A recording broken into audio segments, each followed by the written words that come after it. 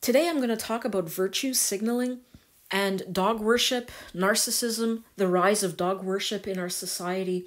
There's just so much I want to talk about in this video. It is such a broad topic. I could just go on forever talking about this, but I will try to keep it concise and just present a few things that we can discuss in the comments. Now, dog worship is just a symptom of a much bigger problem, of a profound sickness in our society. And that's what I want to talk about here. Now, before I talk about virtue signaling, I think it's important to discuss narcissism a little, just to help you understand dog lovers, or as I like to call them, dog worshippers, a little better. You know, I've talked about narcissism in previous videos.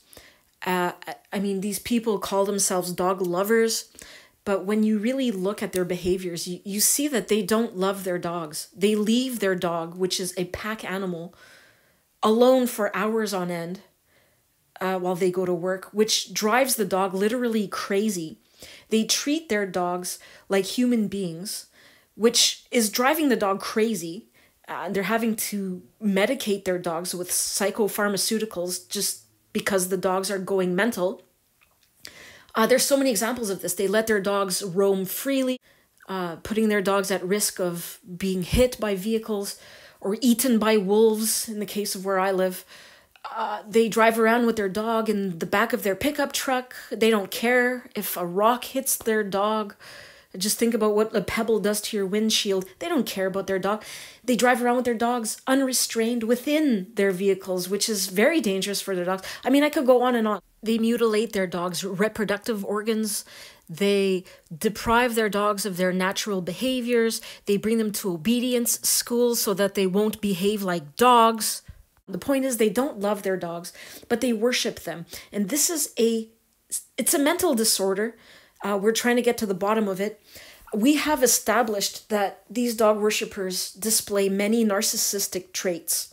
I've learned this through discussions with viewers and friends who have had and continue to have relationships with narcissists. And I have watched a number of YouTube videos and I've read a lot about narcissism and I've learned a lot. And I have come to the conclusion that these dog worshippers are very narcissistic.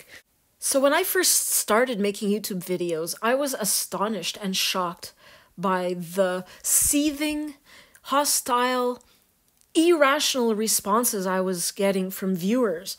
It was as if my words were flying right over their heads, as though they were not hearing me. They were responding to me as if they didn't hear the things I'd said.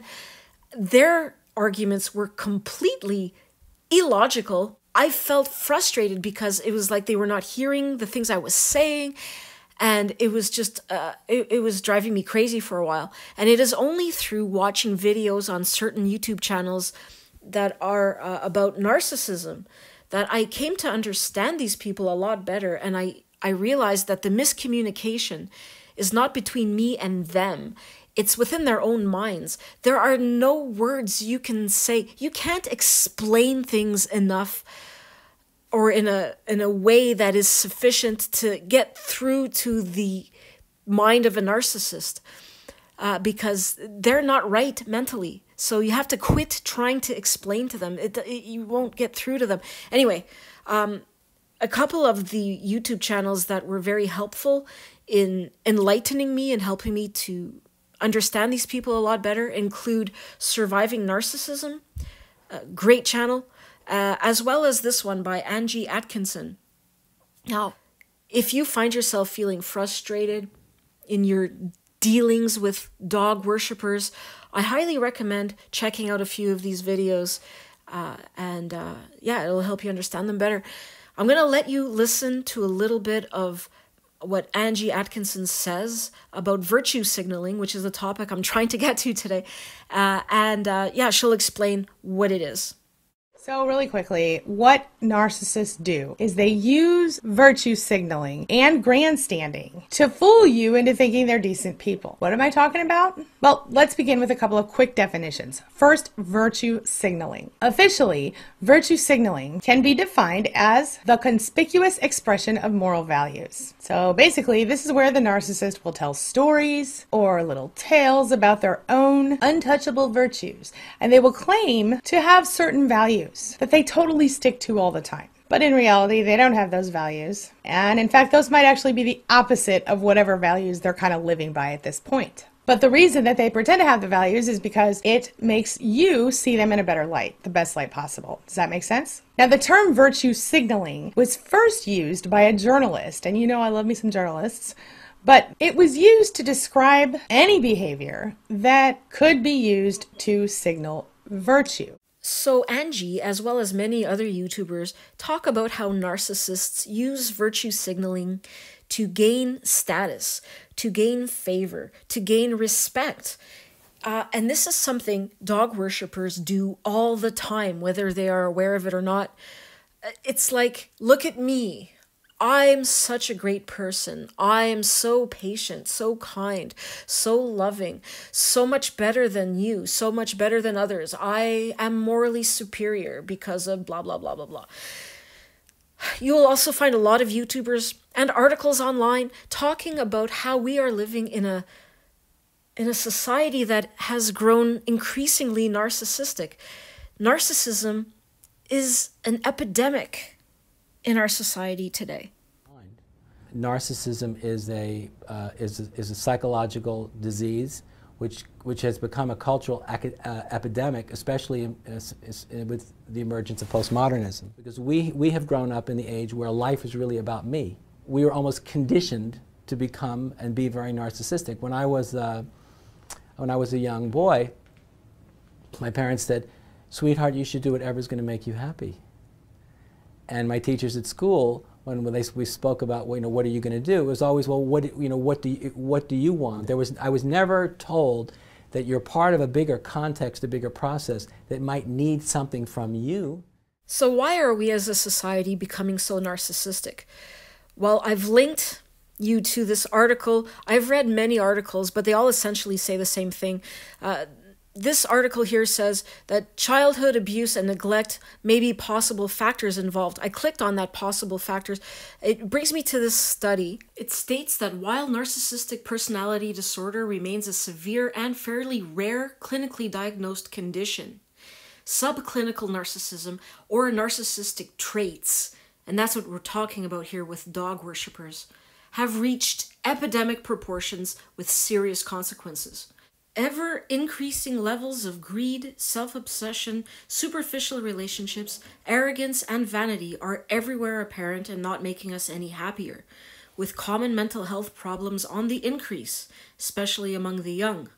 Seemingly irreversible alterations to family life. I've talked about how marriage has become disposable now.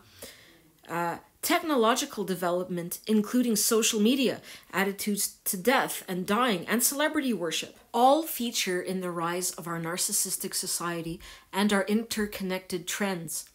Group greed and grandiosity have led to wide-scale corruption. They're just talking about how there are a lot more people now with these narcissistic traits, and that it is having a very severe and negative impact on our society. Perhaps most sinister of all is our attitude to the planet that supports us as we play a part in the destruction of much of the environment and many of the species that share the earth with us. I've talked about this in my video called The Nature Crisis. What are you doing about it?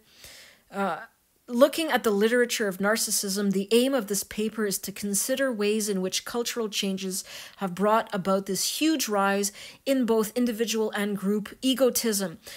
We are seeing many more clients high on the narcissistic spectrum. Now, I wanted to read more. I wanted to read this paper in its entirety, but I would have to spend $44 US to learn about how our culture has become so greedy. Isn't that funny? But anyway, getting back to the main article. They've labeled narcissism a modern epidemic, pointing to the rapid change in society that occurred in industrial and post-industrial times as the cause. There have been so many changes. They mention the self-esteem movement, where educators and parents started telling their children how special and unique they are to make them feel more confident. Parents tried to confer self-esteem upon their children rather than letting them achieve it themselves through hard work. They talk about the rise of individualism and how the community and the family are no longer able to provide the same support for individuals as they once did. And they talk about just the breaking down of families, the social fabric deteriorating, and how modernization of society prizes fame, wealth, and celebrity above all else. And this creates an empty self, shorn of social meaning. People have no more meaning in their lives. The rise in technology and the social networking sites like Facebook and Instagram that have become hugely popular. People are becoming addicted to these sites. They are addicted to them. And addiction to these sites is strongly linked to narcissistic behavior and low self-esteem. So what can we do about it? They mention medication and therapy, but maybe it's time to take a break from the smartphone, shut off your computer, meet up with a real friend, connect on a real level with real people, and just turn off social media for a while. I'm doing next to nothing on Facebook anymore, and I feel a lot better for it. In that study I referred to earlier, that paper you have to pay $44 to read, they say that having compassion for oneself and recognizing how ordinary we really are make for a good start. You know, I think it's okay to be individualistic and to pursue your own passions and do what makes you happy, but you have to remember that you're just an ordinary person and you're part of a collective, and your behaviors affect your community, and you have to have respect and empathy for those you live with in your community, and, you know, don't be an asshole.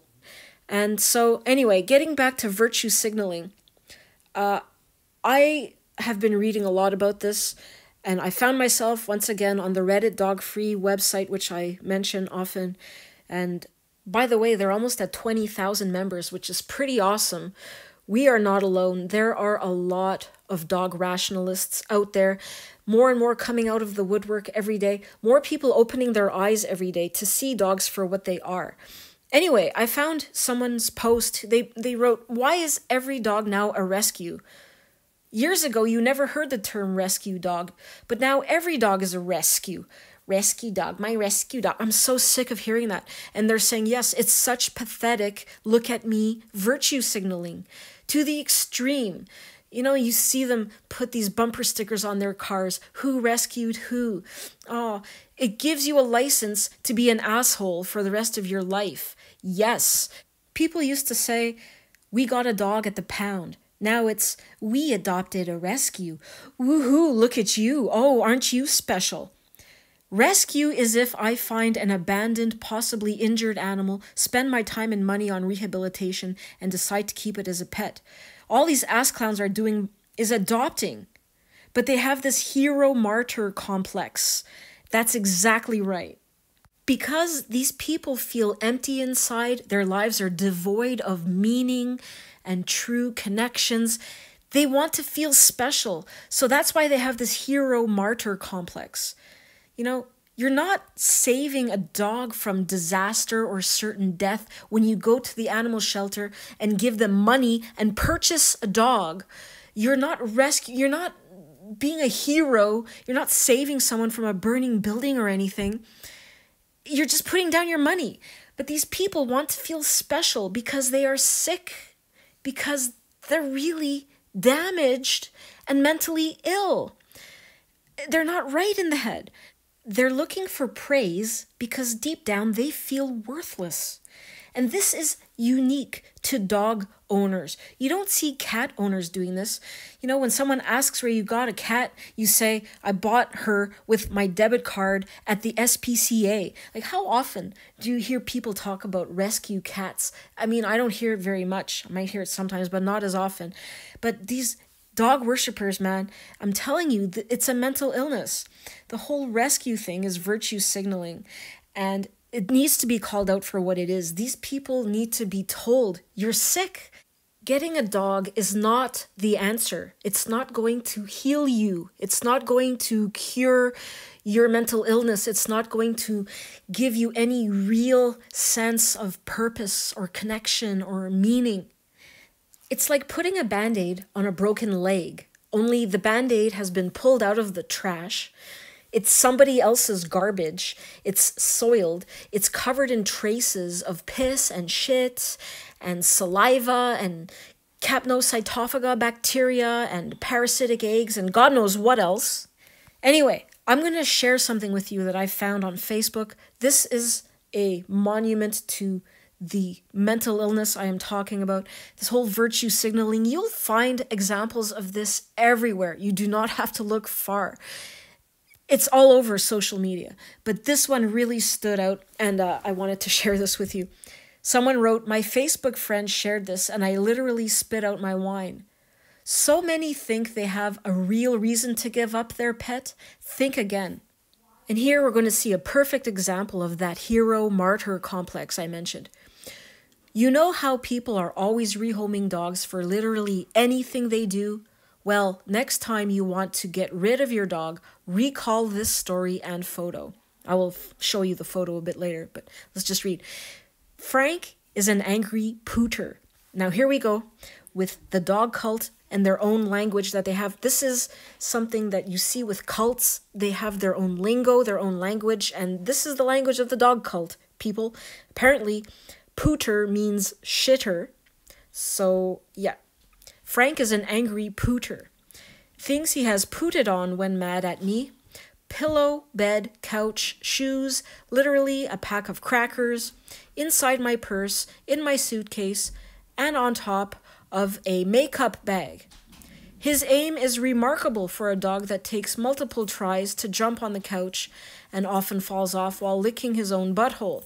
And he knows how to really hurt you, like pooting in your single pair of running shoes when he knows that you will blindly reach for them because you, a complete and total adult, always leave your shoes in the same spot, thus ensuring maximum damage as you endure skin-to-poot contact.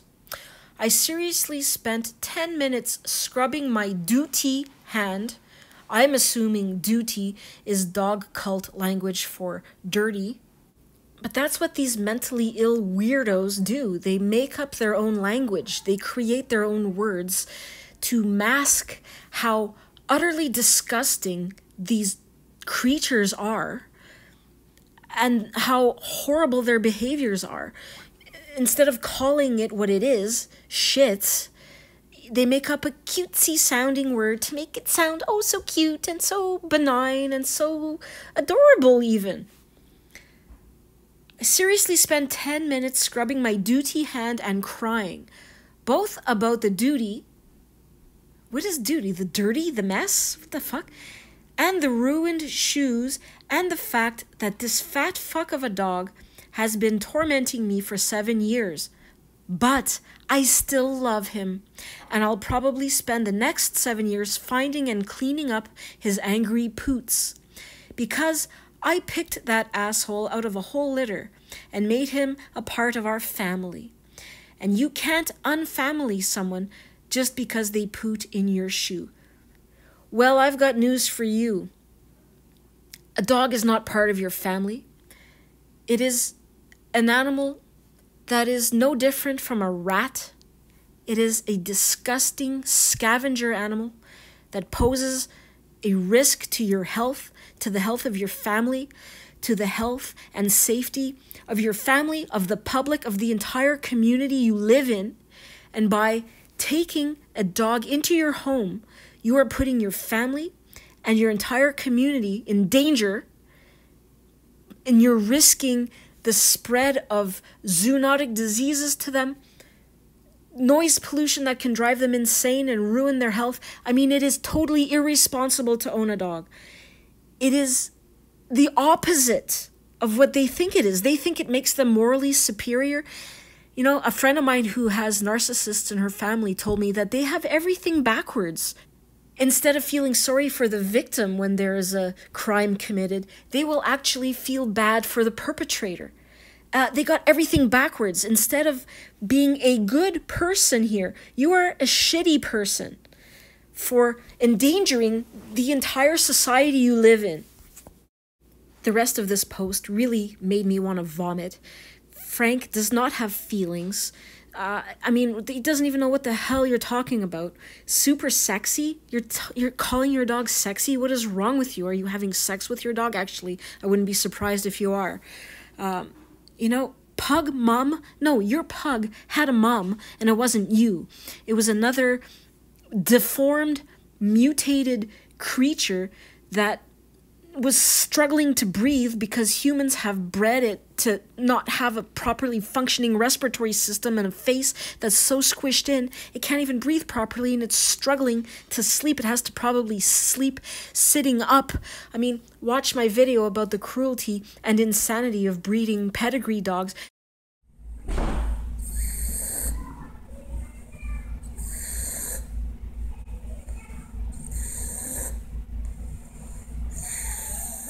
But here's the picture. Isn't that lovely?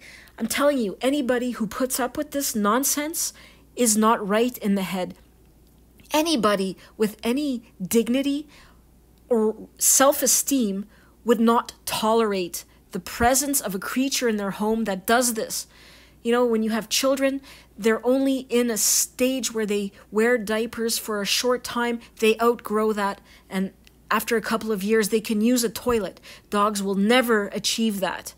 You're stuck doing this for 7 more years? What is wrong with you? You're sick. Nobody with any self-respect would put up with that. They would get rid of that thing fast. And talking about this hero-martyr complex, you're also going to see this a lot when it comes to people who want to own dogs that are deformed or crippled. This seems to be all the rage now. I made a video about that dog that had a freaking tail growing out of its forehead, and people were lining up, you know, to buy it, or to, I was going to say adopt it, but you don't adopt dogs because you can only adopt children. Adopt is a word that is reserved for humans, human children. Anyway, it seems like the more mutated and hideous and disfigured a creature is, the more crazy people go, and the more they line up and show up in droves to, you know, bring it home with them. They want it more than anything. If it's messed up somehow and looks horrible, the uglier it looks, the more in demand it is with these dog worshippers. Now, what does that say? That they are a great person for having so much love that they would, you know, take on the responsibility of caring for it. You know, look at me. I'm so great. I choose to take care of this creature when nobody else would. Other people would reject it. Other people would call it ugly, but not me. I'm special. I'm so kind. I am so virtuous. Oh, sing my praises and kiss my ass because I'm a better person than they are. And I'm a much better person than you if you think this dog is ugly. Or I'm such a better person than you if you think it's okay to get rid of a dog because it's shitting all over your house, pissing all over your house, destroying your property, driving you crazy with barking, driving you crazy with behavioral problems that require hours every day to try to train out of your dog. You know, oh, you don't have the time to take care of your dog. You don't have the time to train your dog. Well, I have the time to train my dog, even if it means taking time away from my children. Oh, it doesn't matter because I'm such a great person. I will invest that time in my dog, not like you cold-hearted bitch. Oh, you're such a monster, not like me. Oh, that is all that is going on here. I mean, look at these pictures. Nobody in their right mind thinks that this creature is beautiful, gorgeous. Are you kidding me? You're mental. You're virtue signaling, and that's all it is. I was never told that maybe you have an obligation to help those who are less fortunate than you. So narcissism is a culturally conditioned epidemic of literally pathological self-concern. And so the experience of the narcissist, which is very common for many people, or most people from my generation, our children, is we think about me all the time. We are always thinking about what we like, what we don't like, what we want, what we don't want. And so our own egos and the fears and desires of our own egos become the narrative of our relationship to life.